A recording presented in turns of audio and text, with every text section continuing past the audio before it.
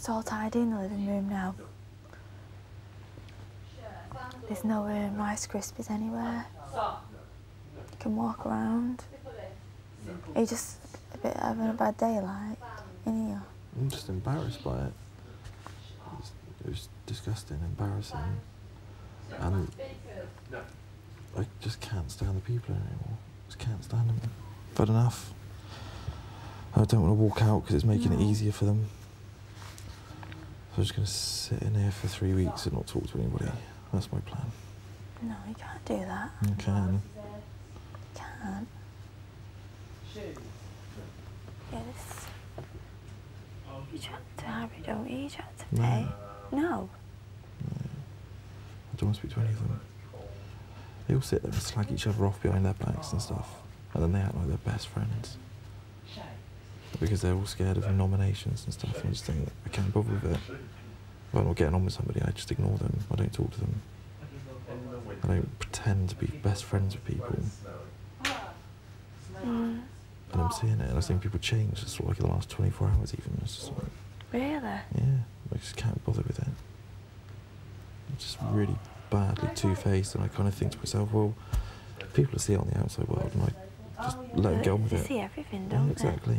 That's why I don't worry about a thing, me. I do worry about, like, I've been in the diary room today and said, I think I'm upset, Aaron. I don't like doing that.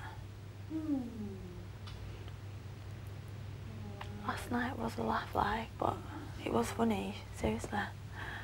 And we've paid the consequences, haven't we, having to tidy it up? I think it's not that, is it, really, that's got you...